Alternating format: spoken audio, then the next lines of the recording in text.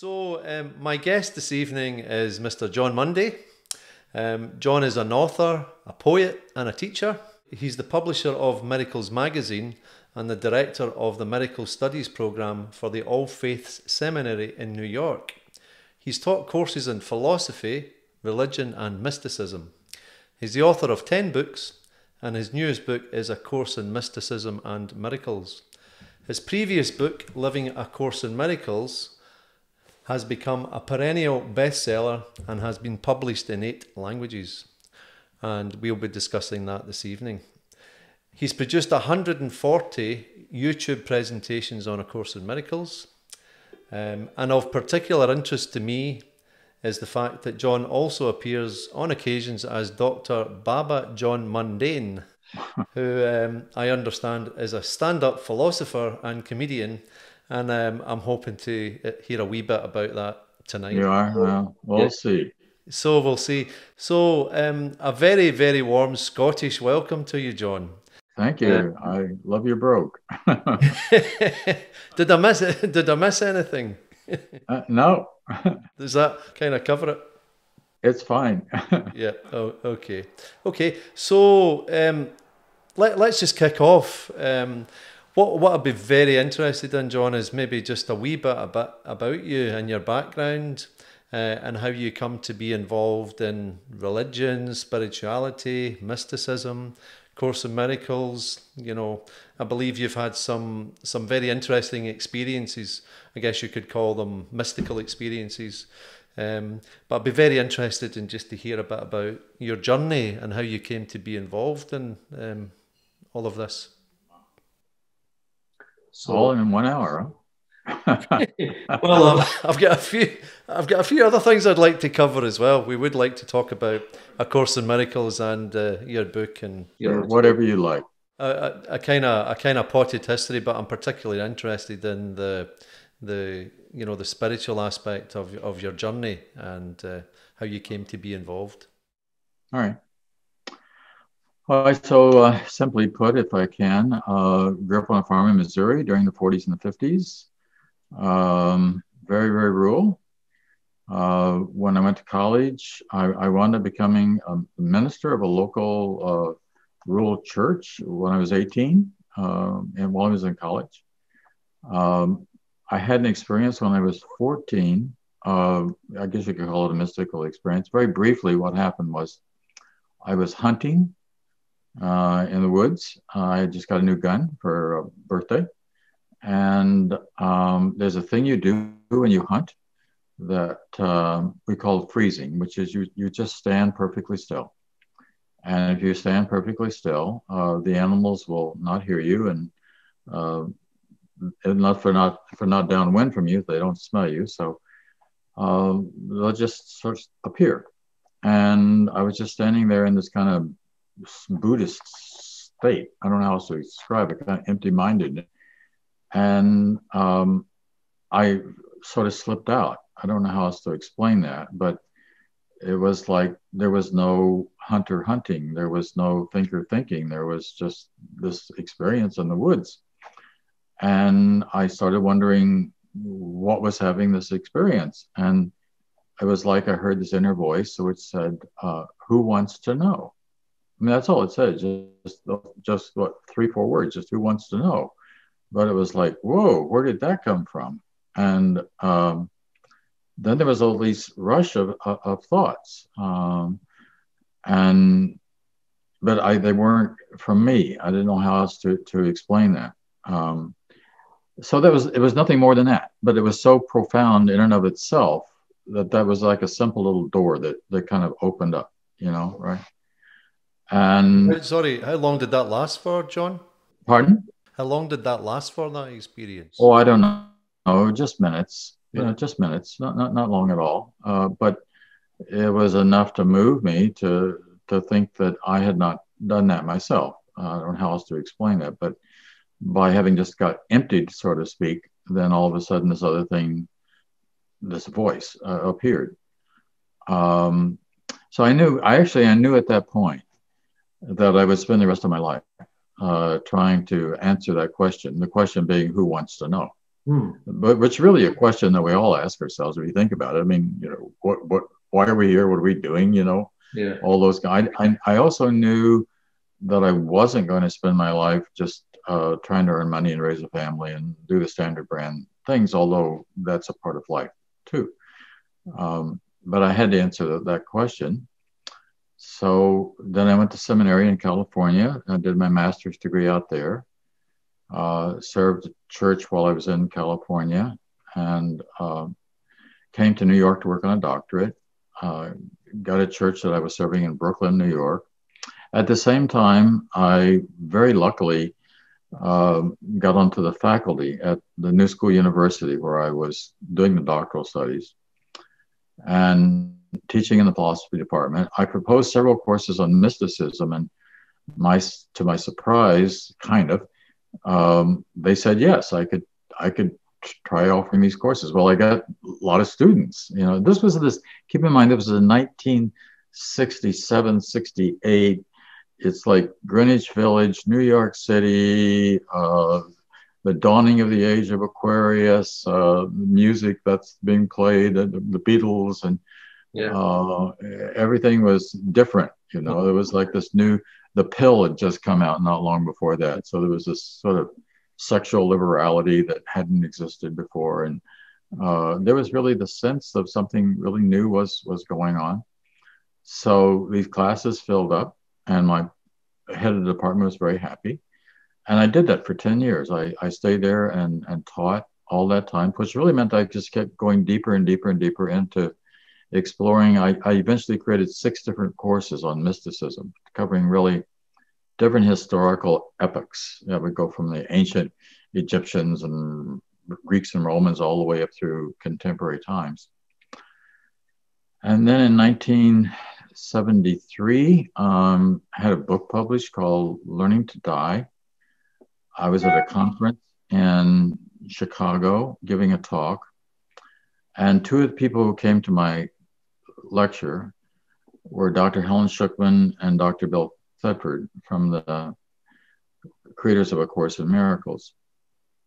I met them then. They didn't say anything to me about the course. They said something about Helen had written like this inspirational book. And Helen was like this short little woman with frizzy hair and big glasses. And I had just written a book, right? So, so I look at Helen and I think, wow, the little old lady wrote an inspirational book. Probably got some nice prayers in it. It does. It has some very nice prayers in it. But that was our first meeting, and then that was nothing after that for about a year. And then I wrote a letter which was published in the Journal of Transpersonal Psychology, expressing interest in being in contact with people who are working in the fields of psychotherapy and spirituality.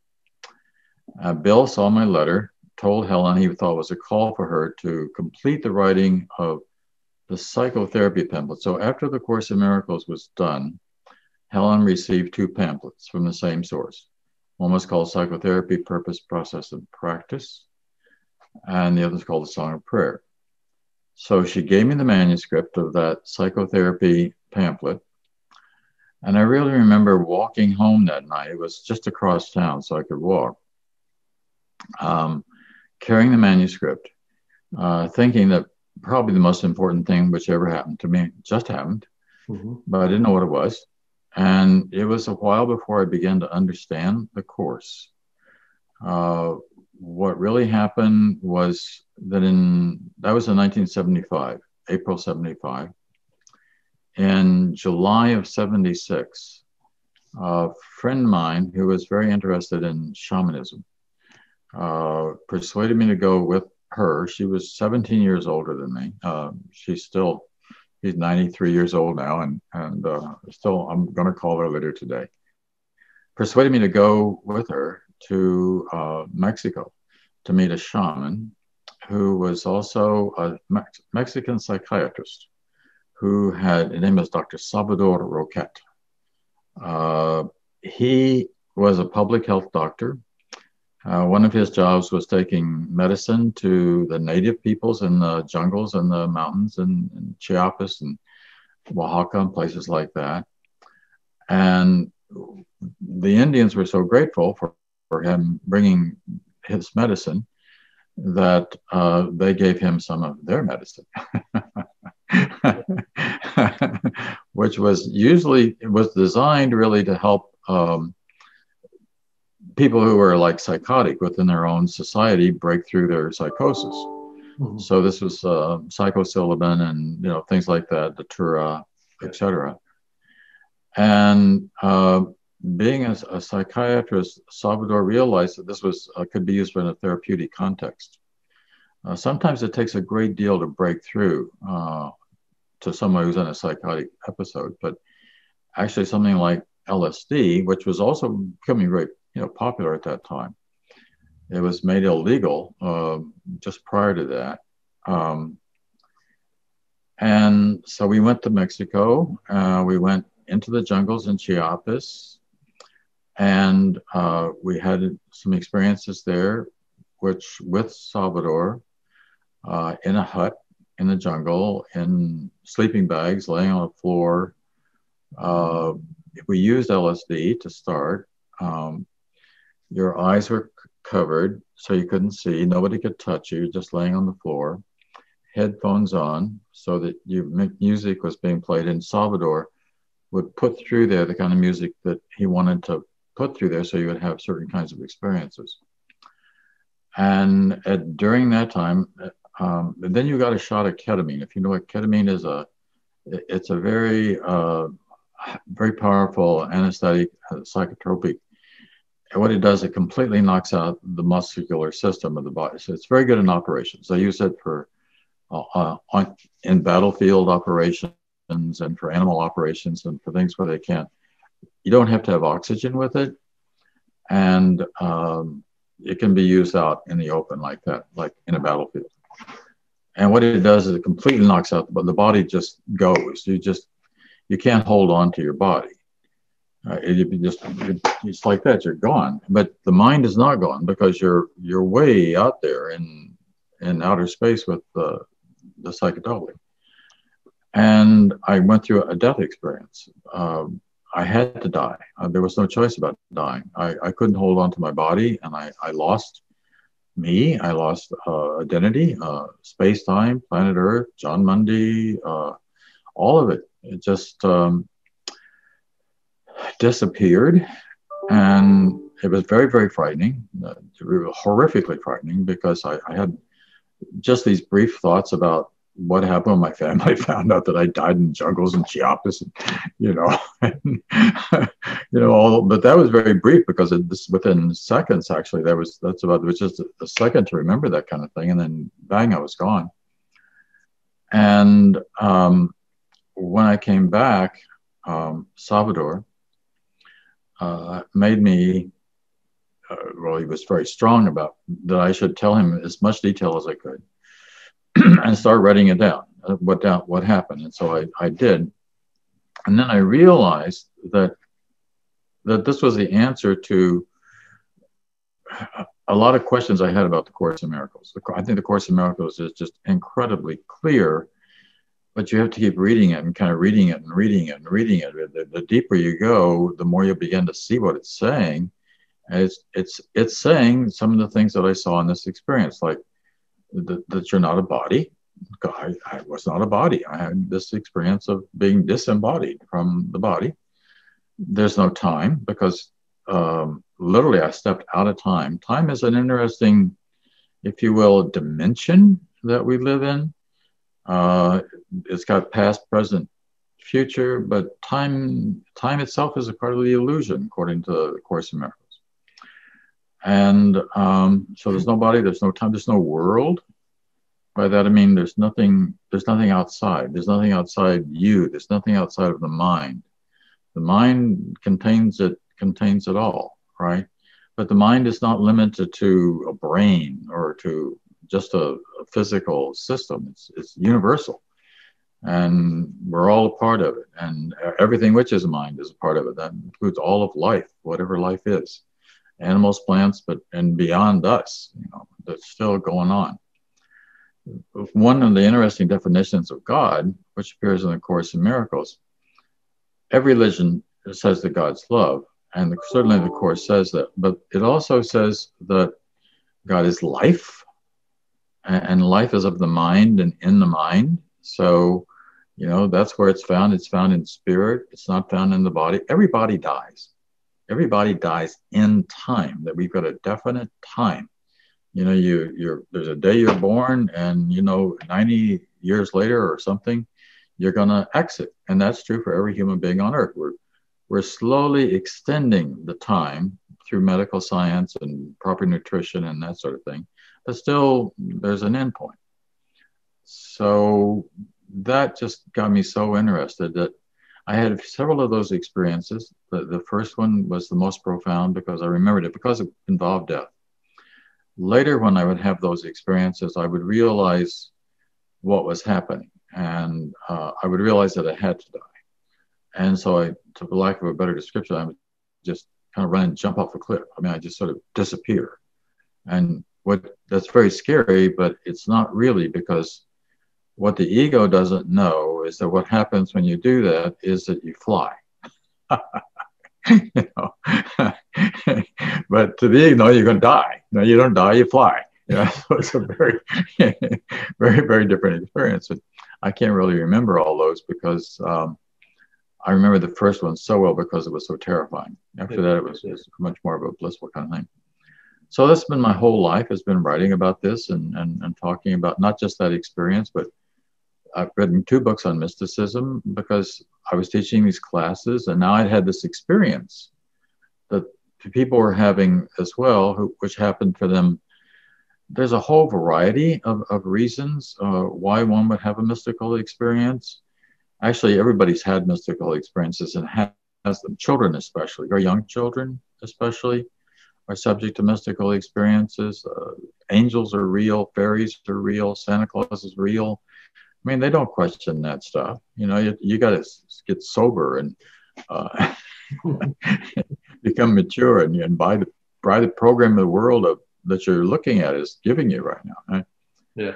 And you start buying that program and you think that's what the world is. Fortunately, that's not what the world is. I could keep running on, but you asked me, that's kind of how it all got started. And then the Course became slowly my life. I was working as a minister at the time.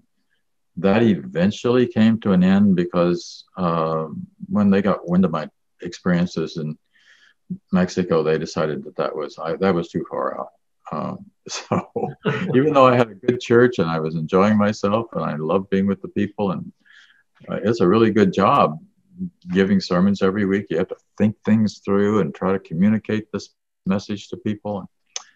So anyhow, that's it. Then I started a magazine 35 years ago called Miracles, and just it's so much fun having a purpose and meaning and doing what everybody's trying to do anyhow, but to figure out again why we're here and how do you get out of here.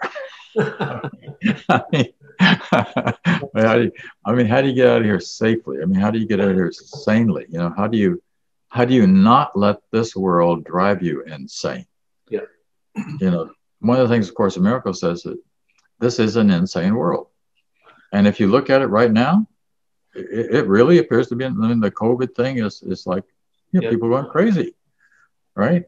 But it's just a part of this world. So there's a section in the Course called Above the Battleground. So which really means that you need to kind of get up to this other place and you sort of look down, you sort of see the game, you see the play, you see the drama, you see the soap opera, and you just don't play. You just, Ken Wapnick, who was really my teacher of the Course and the leading teacher for a long time, one of his favorite lines was, don't start throwing sand. Don't the sandbox and start throwing sand around. Now that's just remain objective so that you can really see. And it's hard sometimes to remain objective, but it can be done. Let me stop. I think I've thrown quite a bit at you in the past. That's there's so much there, John. There's so many things I'd like to expand and elaborate on, but maybe I could just backtrack slightly.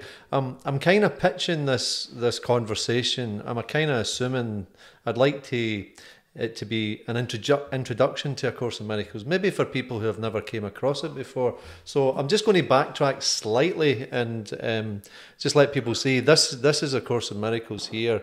As you say, it's a complicated piece, and it's lifelong work, really, isn't it? Yes. And you know, most people who begin to read it, a lot of people will maybe put it back on the shelf for 10 years and then go back and look at it. That happens a lot. Yeah, it happens a lot. But this is the reason why a book like this, which is your book called Living A Course in Miracles, is so valuable, because what it actually does is it provides it's like a can opener. It gives people an opportunity to begin to make sense of some of these complex ideas, because they are radical, they're profound. It's radical. It takes a long time to really begin to get your head around it, and I'm fascinated to hear. I hadn't heard that story about the jungle and the experience with hallucinogenics, and you know, that must have, as you say, must have been terrifying. You know, just the experience. Well, that's why people are afraid of death. You know, they're afraid that they're going to be gone forever, and it's not what happens. But you got to go through that tunnel before you realize that that's not.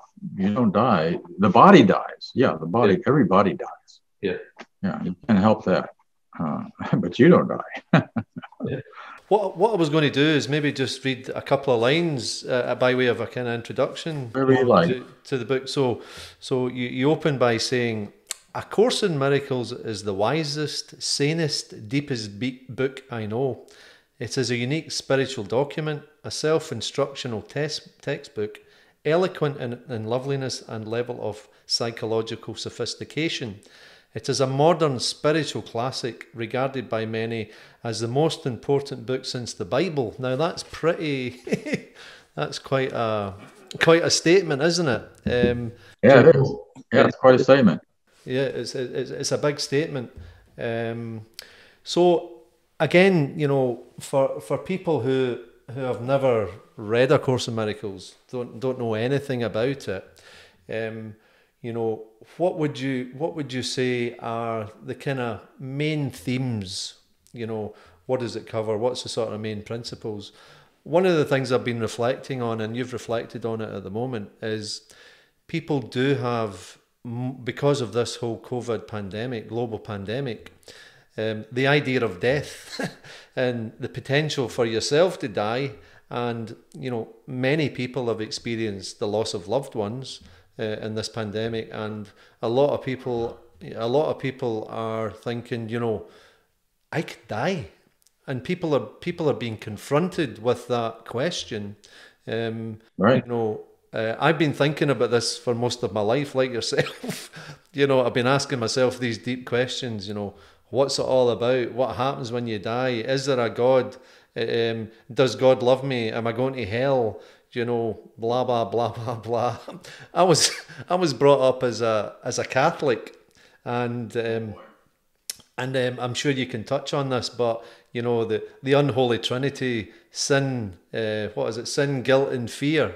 You know, God loves you, but if you don't do what you're told, you're going to hell. So, you know, in terms of programming and conditioning, I've been brought up to believe that, you know, God is this, you know, white man in the sky with a big long beard who's watching everything you do. And if, although he loves you, but if you don't do what you're told, then there's a fiery hell for eternity for you waiting. You know, so I've had to work through that process, and so if you could maybe talk a bit about, you know, A Course in Miracles perspective on, you know, religion. What is it? Is it religion? Is it a philosophy? Is it a training program? You know, is it a sect? You know, what is it in essence? How would you describe it? All right. So let me just give a couple minutes first about how we got this book. It happens with a woman whose name is Dr. Helen Schucklin, who was a research psychologist and professor at Columbia College of Physicians and Surgeons in New York City, beginning in 1965 in conjunction with her boss, who was Dr. William Thetford, who was head of the Department of Psychology at Columbia University in New York City.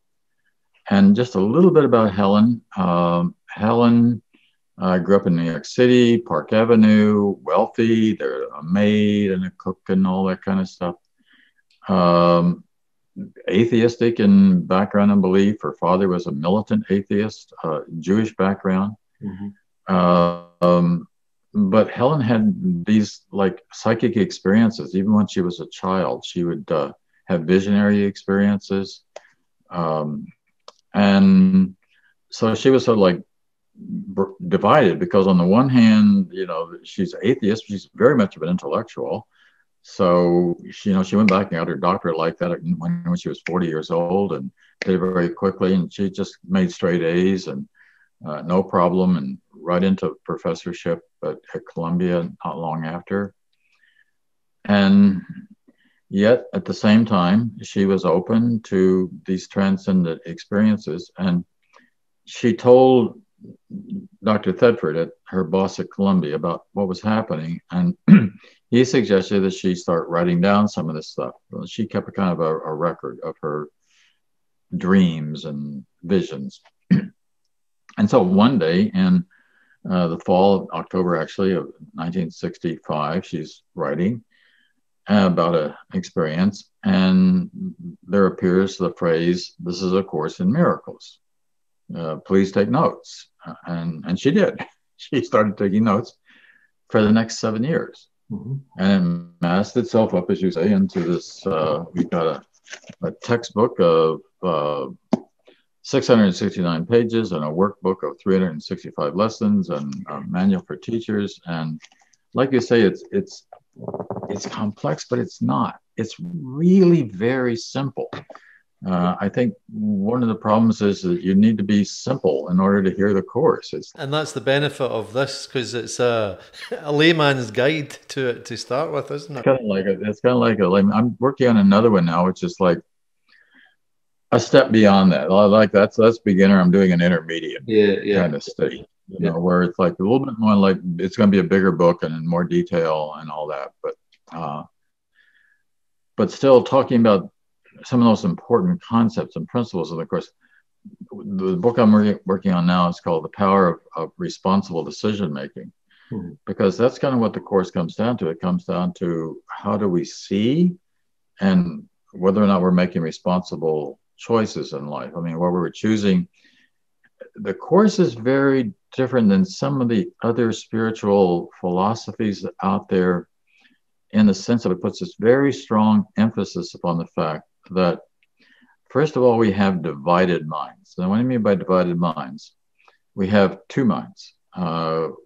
Actually, there's a word for it. It's called agathococological. That's 17 letters long. Say that again. Agathococological. It's a real word. It's not in the course. I know. I came across it one day in big words in Reader's Digest or something like that I was reading. Actually, an Englishman created it many years ago.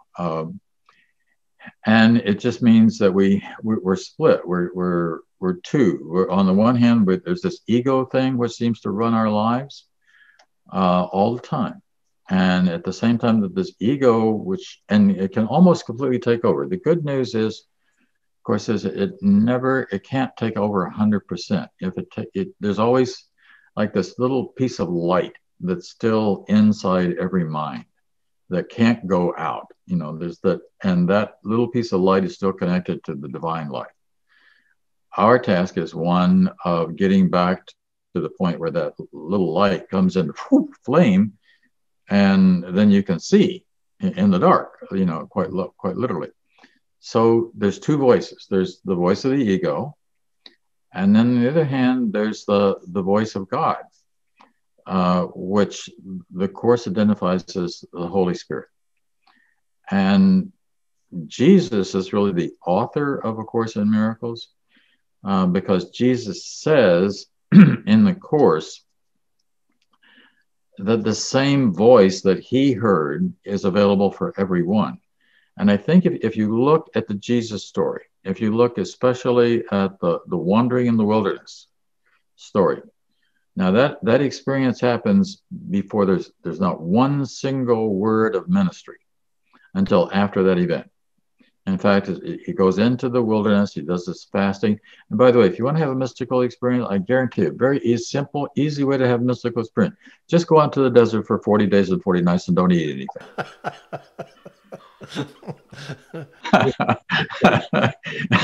And before it's over, you will start having mystical. I'm not really recommending that anybody do that, but there's probably other means that you could maybe, in terms of practical things you can do to develop your spirituality. Yeah. But that sounds pretty. Meditations for it too. That's and part of the intention in meditation is really to get us down to the point where to take out the empty mind or the quiet mind. So we begin to quiet down the ego mind enough, and if you can kind of shut it out enough, then you begin to become receptive. And the course is about being receptive to a thing that a lot of folks are receptive to. We call it inspiration. To get inspired, and poets are often very receptive to this kind of thing. And poets very often will say, I don't know where that came from. I just got that. I mean, just like this flow. Or musicians, they'll start creating a piece. They'll hear it. Mozart said he never wrote his stuff. He heard it. It's interesting. It's one of my favorite movies is Amadeus, and it's quite interesting. At one point, the other protagonist, has a look at his work, and he says, "Have you got some copies?" And his wife says, "Well, he didn't make copies. He just wrote it down. They were all originals in it, and it kind of looked like he was dictating this stuff onto the page." I think you're right. Exactly. Well, see, that's what. So Helen has this mind that can kind of close to its own insanity. At the same time, I must say that Helen had trouble with this. By having trouble with it, I mean, the ego spirit is kind of like bouncing back and forth in her, and she could hear the course and write all this down with clarity. But when it came to practicing the principles of the course, to actually doing what the course was asking you to do, she struggled with it, just like we all do. Actually, I think Bill Thetford, her boss, was the first person to really get it. I mean, to really understand what it was saying. Yeah. One of the things that's so unique about the course is that it has this profound psychological base. I once said to Ken Wapnick, who was really the leading spokesman for A Course in Miracles, who died really unexpectedly back in December 27, 2013, just totally, well, anyhow, Ken was the man when it comes to understanding and teaching the course. And he was right there with Helen all the time. Once he got the course and understood it, he was a mystic to start with, let's put it that way. So it made it easy for him, but he was also a PhD psychologist. So he was able to hear this, right? So then when it came to the practical application, Ken was very good at that. But Helen could be alarmingly judgmental, for example. And it's like one of the major things in the course is no judgment. We don't, that's ego. Ego makes judgments about the world. You have to kind of leave that alone. I can see, sorry to interrupt you. I can see that it must have been really difficult for Helen, because here you've got, rational thinking, atheistic minded, clinical individual, and this is coming at her sort of left of center, and she must have experienced a lot of tension, distress, starting to hear voices. I mean, I work in the field of mental health, and in the mainstream arena, although it's becoming more and more acceptable now in terms of hearing voices, but historically within the sort of psychiatric industry, if you heard voices, then it was automatically assumed that you had a mental disorder. So it must have been very, very difficult for her to make sense of this to start with. Yeah, it was. On the one hand, she was perfectly sane. By that I mean, I would meet with her on occasion. She was like my therapist, and she was incredibly helpful and very rational and knew exactly what to tell you and how to guide you in the life journey process. She was always completely, quote, normal in public. Yeah, yeah, yeah. At the same time that was true, she was struggling with why her? I mean, why did she? Well, first of all, she had the intellect for it. Secondly, she was open to it. She had this ability to hear. She also understood psychology really well. Mm-hmm. I mean, I once said to Ken Wapnick, why did we get this course done? Why did this come to us during the latter quarter of the 20th century? And he said he didn't know the answer to that for sure, but there was something he was sure of. And the thing that he was sure of is that it couldn't have happened until after Freud.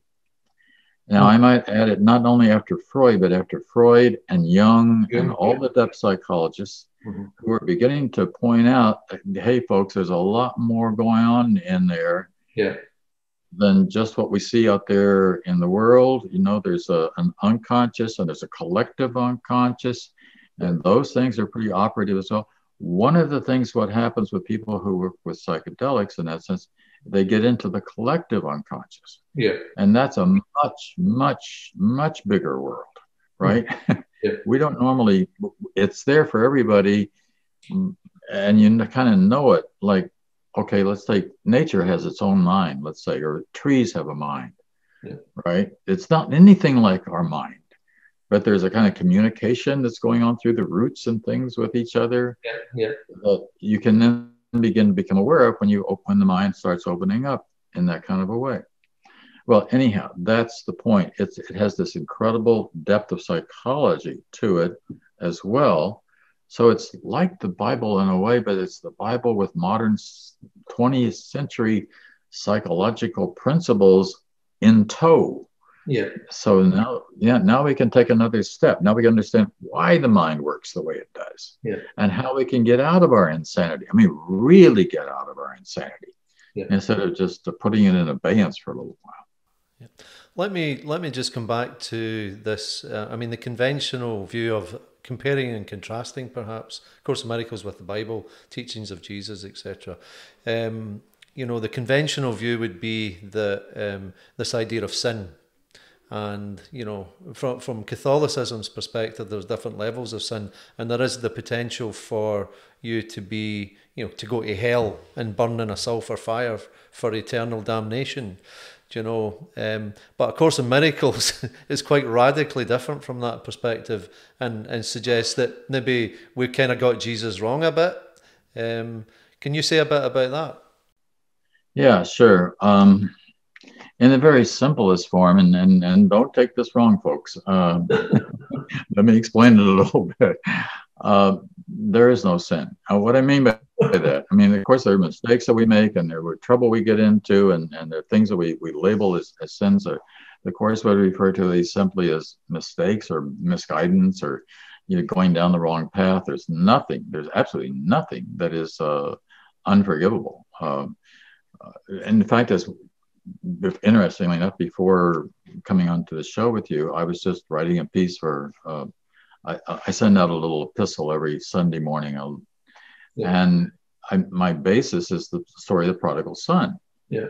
So the story of the prodigal son, see, Jesus taught using parables, which is really great. I would kind of like to do a book on the Course in Miracles and Jesus parables, because, it's kind of all in there in the parable, and you kind of get it, what it's saying. And what the parable of the prodigal son says is, here's a son, you, me, us, we say to God, essentially, well, thank you very much, God, but I'd really rather do it myself. And then God says, okay, here's your inheritance. And then he goes off and spins it on wanton living and gets insane about the world. Well, the answer is not in the world. You're not going to find it out there. I don't care how much pleasure you get or how much money you get. And one of the interesting things about egos, is they always implode. They will eventually crash and burn. They can't keep it up. You just can't keep it up. We've seen that here politically in the United States past number of months, right? So what happens in the prodigal son story is that when the guy is down at the bottom of the pit eating corn with pigs, right? And he has a revelatory experience. Now, this is all an allegory, but so it's a great allegory. And what it says there is when he came to himself, it's an interesting line. When he came to himself, he said, I can go home. I can go home. And I'll say to Father, Father, I sinned against you before heaven. I'm no longer worthy to be called your son, which is exactly what it does. Mm-hmm. And what does the Father do? He didn't say a word about where he went or what he did.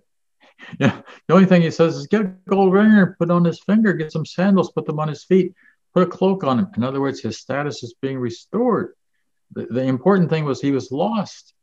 He was dead as far as the Father's world was concerned. Now he's back home again.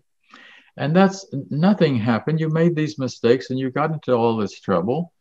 And it was, you weren't happy there at all, but you realized that you could come.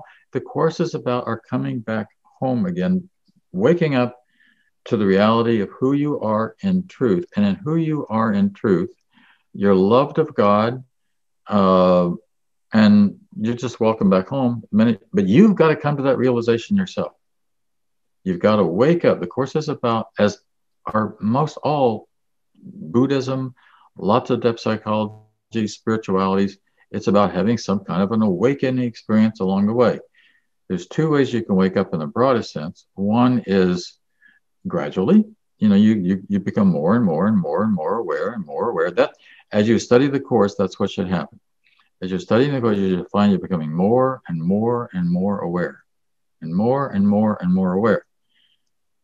The other pathway is that it happens suddenly for some reason. And it just you see it. Psychotropics are one of the ways that facilitate that process if it happens suddenly, but it can happen other ways, suddenly an accident or something like that. Actually, we know from research on mystical experiences that more people wake up from crash and burn experiences than any other way. I mean, they come to some sort, then the course talks about that. It talks about what it calls extreme experiences where you really, like a death experience. There's a lot of similar death experiences and near-death experiences and mystical experiences. They're really right there. The same kind of door is opening up, right? So when that happens, this opening occurs, it's much more gentle for it to happen slowly. That's the thing people fear, though, is the hell. There's no such thing as hell. But the death of the ego is hellish. Yeah. On the part of the ego, because it looks like to it that it's a goner, and in a sense it is. I mean, the ego is a goner, but one thing we really need to keep in mind from the get-go is understanding that actually there is no such thing as an ego. There's no such thing. It does not exist, because there's nothing outside of the mind of God. You can't exist outside of the mind of God. I remember when I first picked up the course, reading those two lines.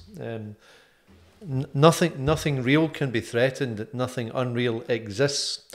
Right. And I looked at it and I thought, "Are you having a laugh? Seriously? Really?" And then it takes years to sort of process that. Okay, so. What is real? What's not real? And if you think, as you spoke about, eventually, we're all going to die, and this is uppermost in people's minds at the moment. The fear of death, and we can talk about fear as well, and what a course has to say about that. But we have to, I came to the realization or the conclusion that if the body dies, then that's not real. Yeah. So the question then arises, well, what is real? Right. And what is real is what is permanent. And you know, and if you look at it from a spiritual perspective, then spirit is real because it's forever, it's permanent. That's right. Yeah. So Spirit is the thing which gives life. yeah. And life is real. Yeah. Yeah.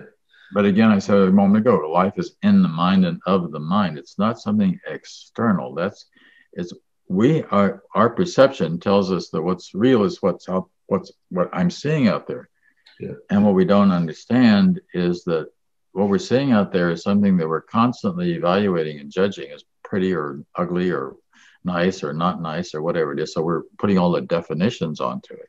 I'm not saying that things like books and cups and stuff don't exist in some physical way. They do, but what if you weren't here anymore? That's kind of an interesting thing. What if you were gone?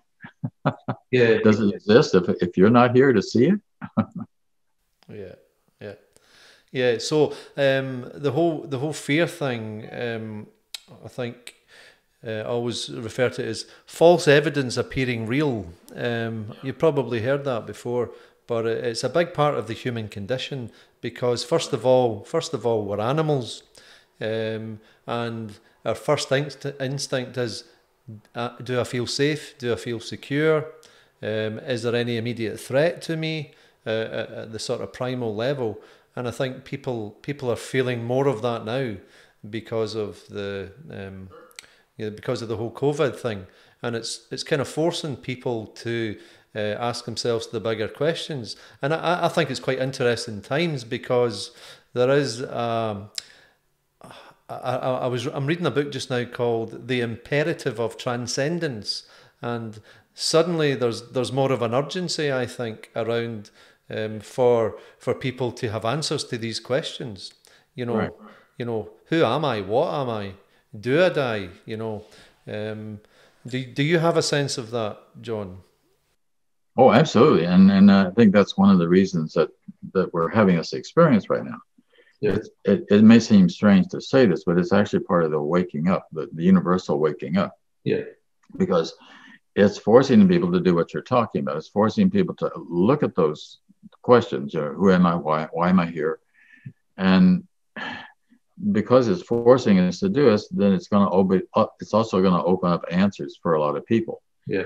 And they're going to see that those answers are not within the traditional church. I mean, it's not. It could be, but on the whole, churches are dying very, very rapidly because they're not answering these questions.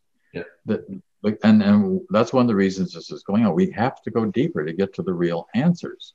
It's not something that consists in laws and creeds and dogmas and rules and regulations. Enough of that. I want to figure this out for myself. Yeah. I mean, that's what people are saying. And people have got to figure it out for themselves. Otherwise, it's not real. Right? That's why we got to go into the depth psychology behind it. Yeah. And I think you're right. You've had some very, very deep and personal experiences, and the felt experience, the real experience, which is subjective, I think that's what people are looking for. And it's quite interesting. There's been a real resurgence in interest in psychedelics, with people going to the, Brazil for the ayahuasca experience. There's the people that are experimenting in the mental health field. They're now beginning to look seriously at the potential value of psychedelics in treating mental illness. That's coming on leaps and bounds, and I think that partly that is recognizing that whilst psychiatric medications can be effective, they are not without their limitations as well. And so I think even the medics are getting frustrated with the treatment of certain conditions, which are, seem to be, a lot of the conventional approaches are not working. So they're looking elsewhere, and I think that's a good thing. Oh, absolutely. One of the problems with some of the previous conventional approaches, especially in terms of drug therapy, is a lot of those are just supposed to, like, they press you down and keep you quiet. And what has to happen actually is you've got to face this. You've got to look at death straight on and get through it. Yeah. And when you look at it straight on and you get through it and understand that there is no such thing as death, that's a very, very, very different perspective than kind of keeping you unconscious or keeping you in a la la land rather than Nice, yeah. through stuff. Sort of dumbed down. Yeah. It'll be interesting to see how that progresses and how that evolves. Introducing these sort of psychotropic stuff, medications, plant medicines. I hear. Let me get you this book. Give us. I want to hold it up for you. The most interesting book, and I wasn't planning on doing this, but let me get it. I've read this twice already in the past couple of months. This is called Ellen and the Mind of the Universe by, his name is Christopher Bache, PhD. Just a little word about this. I have a show, and I want to have him come on my show at some point. Very, very briefly, he was a professor of religion and philosophy at Youngstown University in Youngstown, Ohio. And over a course of 20 years, he had 73 sessions by himself, didn't tell anybody about it. He was working he was a tenured professor, right? Yeah. Very respected all the way through. Nobody knew what he was doing except for his wife.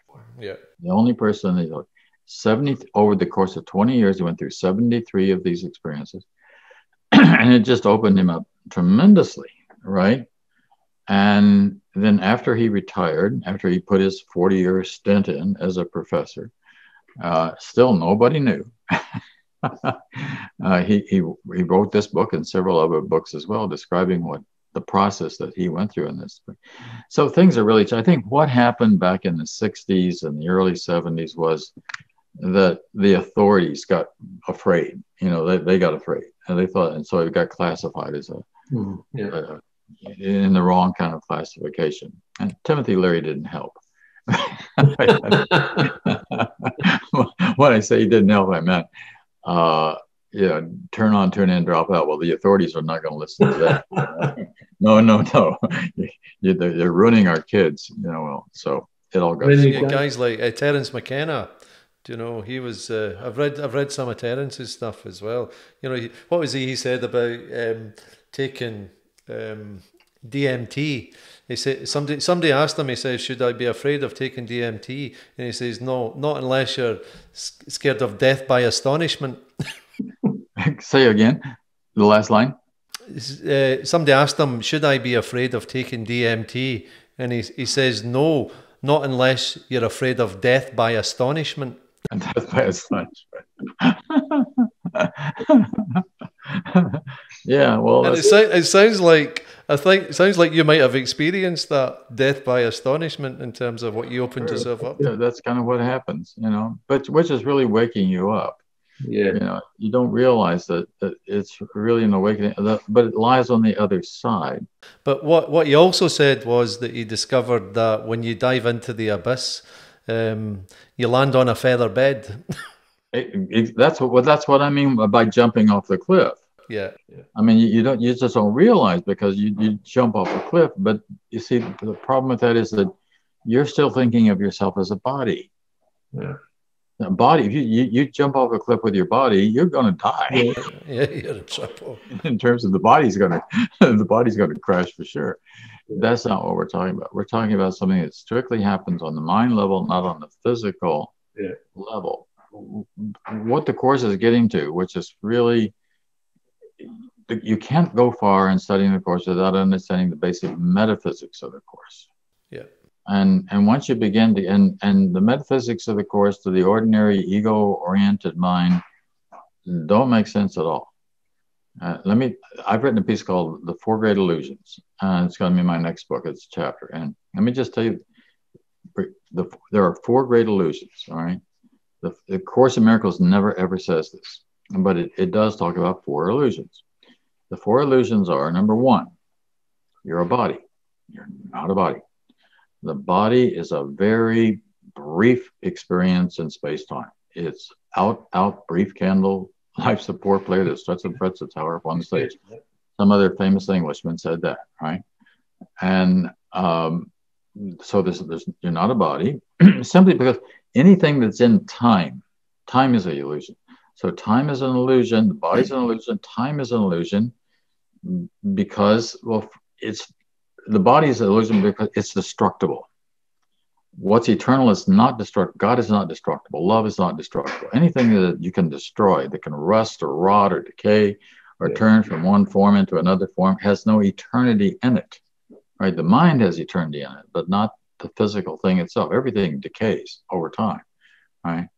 In the body, there's no time. Time is where the story is. Time is where the drama is. Time is where the soap opera is.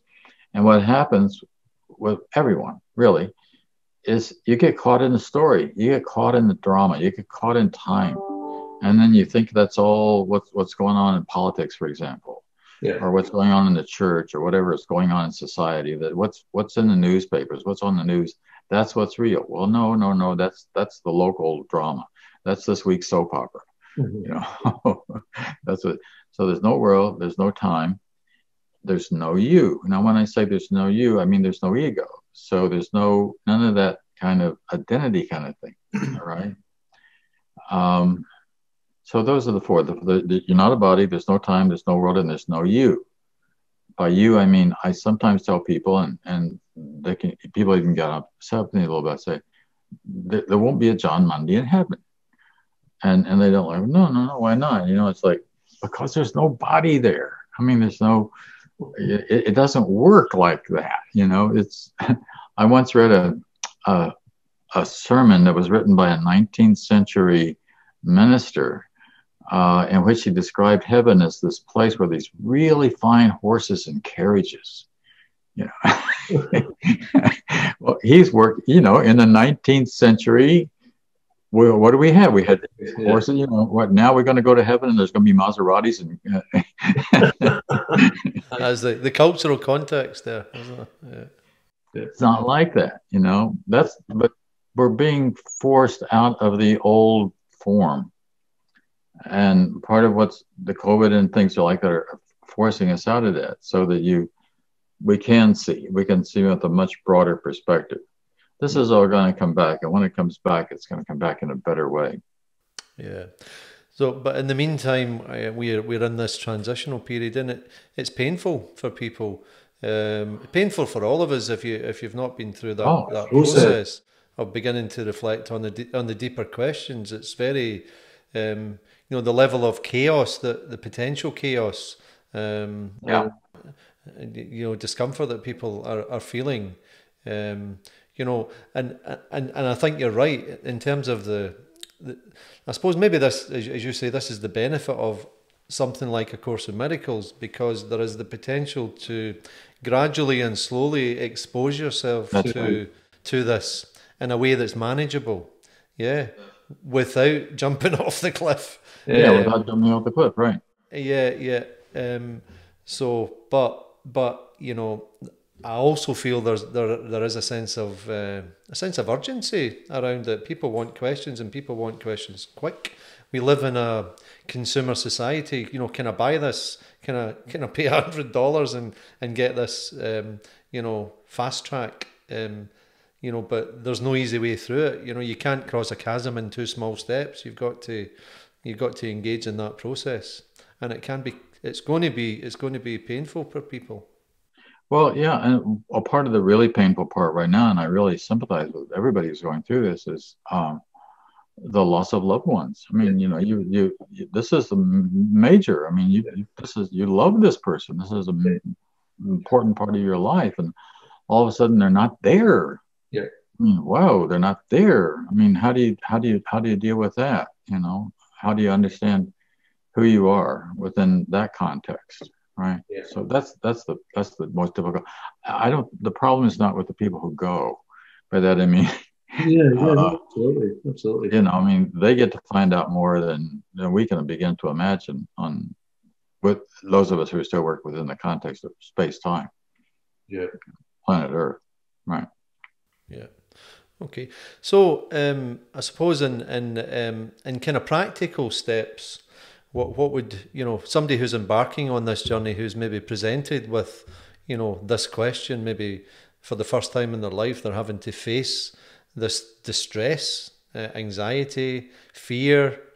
Do you know what in practical terms can people do to begin this journey? I think the primary thing that we need, and I see that it's a lot going on, particularly in American politics at the moment, but it probably is true all over the place, is understanding that the problem is not out there. Yeah, okay. The problem isn't in the world. The problem isn't in other people, and it's not in fixing other people. And it's all this stuff between conservatives and liberals, and Democrats and Republicans and leftists and rightists. I mean, enough of that. There's a centered place within inside you and me and the mind that can really see. And our job really is to get quiet in the presence of that and to work from that centered. That's one of the reasons I like Buddhism a lot, because Buddhism is a lot about getting into the centered state where you can begin to see without the craziness, without the insanity that's going on in the world. Yeah. So if I'm engaged in attacking the world in any way, if I'm saying you need to be fixed, the problem is out there, sometimes I'll tell students, if you don't get anything else out of, especially when I'm doing like an introductory presentation, if you don't get anything else out of this, here's two really simple things. Number, just do not attack. I mean, don't attack the world. It's not the problem isn't in the world, right? It's not out there. And the Course at one point says anger is never justified. The word is never. It's never, again, because it's nothing external. And then the other side of that is don't defend. And the reason for don't defend is because there is no ego to defend. What are you defending? You're defending a silly ego. And that doesn't even exist. That's not who you are. And that's actually what Jesus is doing going to the cross, which is traditional Christianity really got that one twisted around backwards. He's really just going there to show us that there's no such thing as death. I mean, look at this. There's the most outrageous thing one body can do to another body. And it doesn't affect him at all because he knew who he was. He knew that he was not a body, right? So, and he's really trying to show us to come to that same understanding. That doesn't mean you should go out and do away with your body, because we're here for a reason, and the Course is very clear about that. There's a program or a plan. The Course calls it God's Plan for Salvation, so it's GPS. And if you just follow that, begin to follow this program or this plan, which is there for you, it will open up your mind, and you will be able to see in a very peaceful kind of way how it is that you respond to other people. And just a word about how to respond to other people. The main thing is to realize that is you. What I mean by that is, I love the definition of Jesus that appears in the Course. It's in the Manual for Teachers. And it says, Jesus was a man who saw the face of Christ in all of his brothers and sisters and remembered God. How did he remember God? By seeing the face of Christ, reflecting back to him and all of his brothers and sisters, like looking in a mirror, right? And there is no difference. God has no favorite children. We're all sons and daughters of God. We're all blessed, right? So we all have to come to that realization for ourselves. But here's the thing: you come to it by seeing it in your brother and in your sister. That's where the love comes in, right? Yeah. That's also on the sad part when we lose a brother or sister. Then we have to, those of us who are still here, we have to deal with that. Yeah. Absolutely. Just to sort of develop what you were saying there, John, about this idea is that attack is never justified. I think people who are listening to this are probably thinking, well, sometimes there are exceptions. I can think of a situation where that what that person done to me, that was unacceptable, it was out of order, and they deserved for me to challenge them on that and confront them, and I have a right to defend myself if somebody's attacking me. What's your thoughts around that? Well, it depends on what's going on. I mean, for example, we don't let murderers murder. We don't let rapists rape. We don't let people violate. things. I mean, people don't know how to behave in society. We have to stop them. We put them in jail because we don't know what else to do. I mean, we don't really know. I taught inside Sing Sing prison, which is not too far from here, for 8 years. And I always thought it was interesting. You pull up to the gate at Sing Sing, and there's this big sign that says Sing Sing, New York State Correctional Institution. And I used to think, wouldn't that be nice? Wouldn't it be nice if we could go in here and get a correction? We don't know how to correct. You know, all we know how to do is stop and punish. Yeah. We know how to stop people and punish, and that's the punishment is that we take them away from society, we lock them up and put them. I wouldn't want to be in prison in good part because, well, if you were just really a kind of meditative, monkish kind of life, but that's not what's going on. You got to deal with all these other insane people. Yeah. Right. Yeah. We just really, had really bad circumstances that they grew up in very often. Right. Yeah. So that's got to be the hardest part. Yeah. Yeah. I'm reflecting on a situation in my own life where, I'm 57 years of age, and up until recently, I had never encountered a situation where I felt someone had actually attacked me, and there was an element of conscious. The phrase I would use would be conscious malevolence. It was deliberately nasty and dark, and it was a really, really difficult experience because it was very personal and unjustified. It felt like that. And, I reflected deeply on that and I thought, well, what was my contribution to that? But I have come to the conclusion that, you can encounter people in life who maybe don't see the world the way you see it, who are not following a spiritual program, who may, pick on you, target you for whatever reason. They may be jealous or whatever. It does happen. And I think, I subscribe to the principles that we're discussing, and you try very hard, but at the same time, you have to protect yourself. And, I think Jesus said that, you got to have the cuteness of a snake and the innocence of a dove. And I think there's some wisdom in that, is just being aware of what's around you as well. Any thoughts around that? Well, when I say do not defend, first of all, if somebody attacks your body, you will defend your body. Yeah. For a very simple reason. You still think that you're a body. I mean, you're hanging out in one. So, as long as you're hanging out in one, you'll also believe it could be hurt.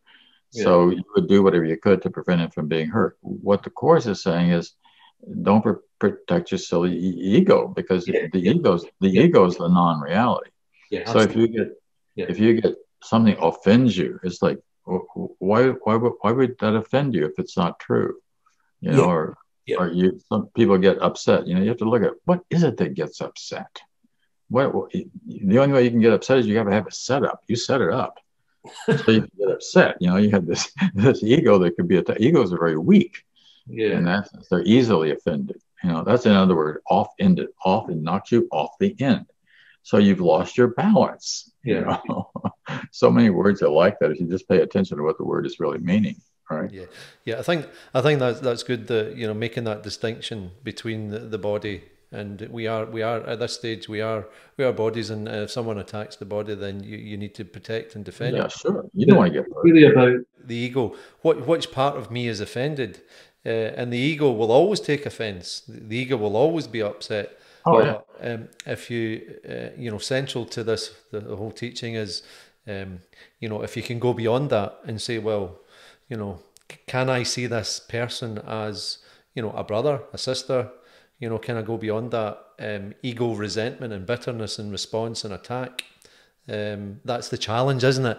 And that's where the tire hits the ground, because it's so easy to say, well, you're the enemy here. Look what you've done to me. Look what you said to me. The whole point is there is no enemy. There's no enemy. That this is my brother. My brother may be making a mistake right now, and I will do what I can to correct that. But at the same time that that's true, why am I getting upset about it? It doesn't have to happen. And they say all kinds of vile things are being said about Jesus prior to his crucifixion. And what does he do? Nothing. You know? There's no defense. He doesn't look. Yeah, so you're making a big mistake here. I really am the Son of God. And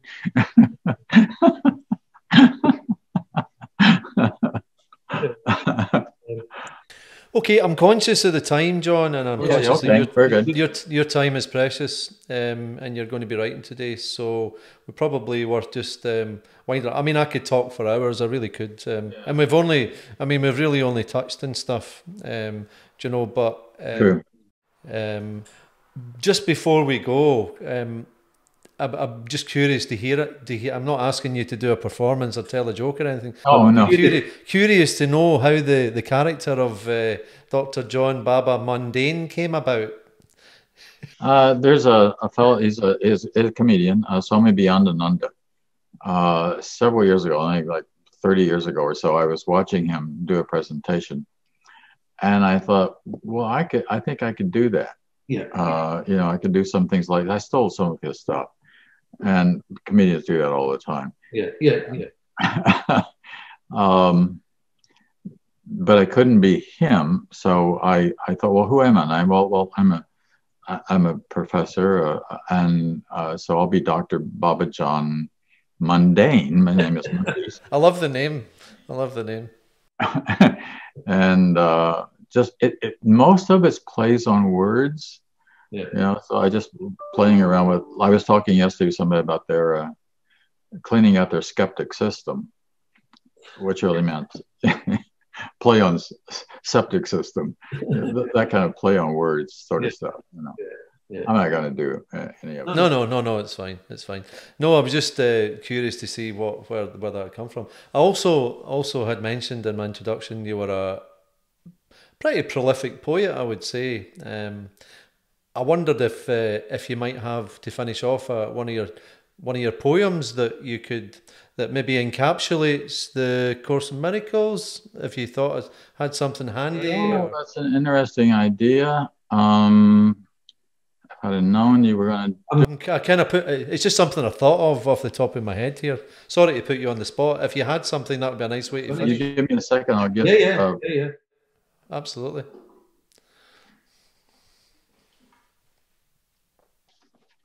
Somebody once took one of the poems that I had written, and it's based on the principles of the Course in Miracles. Perfect. And they put it into a plaque. Ah, wow. And I was at a church somewhere, and they handed it to me. So seeing how it's right here, right? So I can. Let's go for it. It's called Perfect Happiness Now. A day of grace is given me, and now I do clearly see it. There is a light my eyes see not, and yet my mind beholds it. Now do I see there is no loss when I have left illusions. The world holds nothing that I want, and so my choice is clear.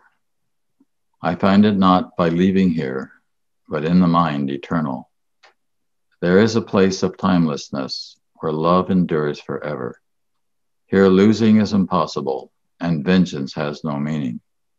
Here God speaks clearly to his Son, and now his Son does answer. God's will is perfect happiness. Who chooses against himself? God's will is perfect happiness for all sisters and all brothers. God's will is perfect happiness for all who will declare it. There is now nothing left to find. Perfection has been given. I move now forward home to God. Now is the last step certain. Wow, that's beautiful. That's beautiful, Jon. Fun. Yeah. That's one of yours? Yeah. That's beautiful. That's absolutely beautiful. You never know. Thank you so much. It's been an absolute pleasure to speak with you. You too. All the best in all your ventures, and maybe we could speak again sometime. Okay. Yeah. Thank you so much. I really appreciate it. Very, very welcome. Congratulations, you. Yeah. All the very best. Yeah, you too. Be in touch with me by email. Yeah, definitely. And I'll put this up on YouTube, and I'll put some links in for for your book and stuff as well. Oh, okay. People want to get more information and start having a look at this. I published a magazine called Miracles. I should have had a copy of my magazine here. I don't. I'll put. Pardon? Sorry. Well, I'll put a link to your website. Yeah, put a link to the website, and also the magazine is available digitally as well. So if you want to go across the pond, it's pretty easy to do that. Yeah. Oh. Excellent.